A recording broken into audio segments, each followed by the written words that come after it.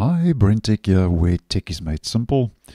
So Microsoft has also released our first Patch Tuesday security update for Windows 11 23H2 for this year. And the update is KB5050021. And because Patch Tuesday updates are mandatory automatic updates, once the update has been applied, 23H2's build will be bumped up to 22631.4751.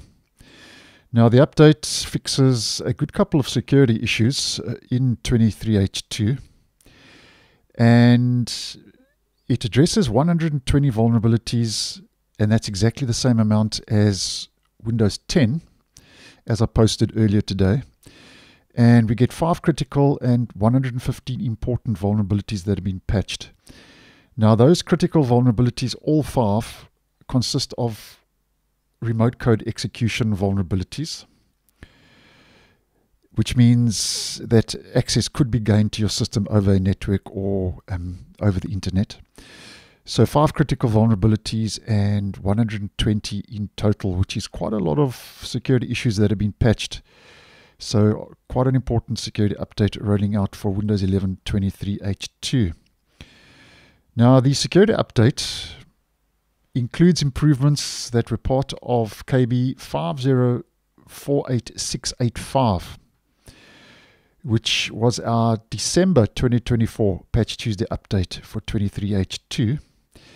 And because we didn't get any optional updates at the end of December because of the holidays, if you didn't install that update for whatever reason, maybe you paused it, maybe there were issues, then those improvements will be carried over into this update for January. Now, I have posted a video on 5048685, so that'll be linked down below and in the end screen.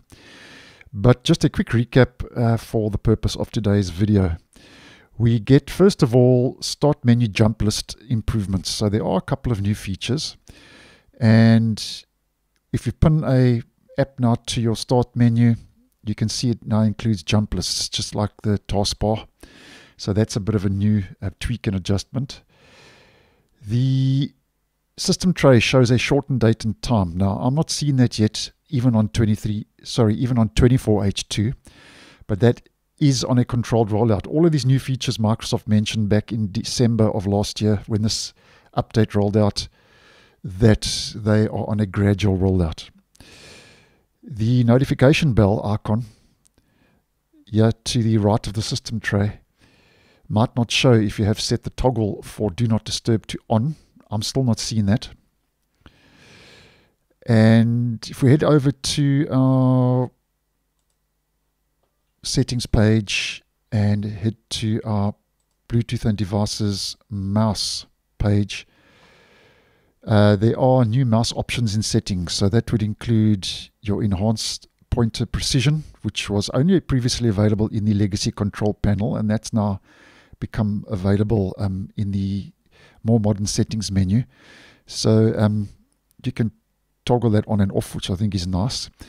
And then you've also got a scrolling direction, so you can down motion scrolls down motion scrolls up. So those are the new mouse options in the settings, which I think is great.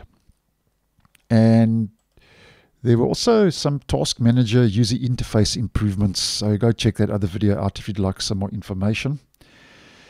And just going to mention the next, you can also share content to an Android device from the context menu. I'm not seeing that yet. That's also on a gradual rollout. And we also get dynamic lighting settings page improvements, accessibility improvements, and then if you hold Shift and Control and then click a jump list item, apparently this opens the item as an admin. I'm still not seeing that.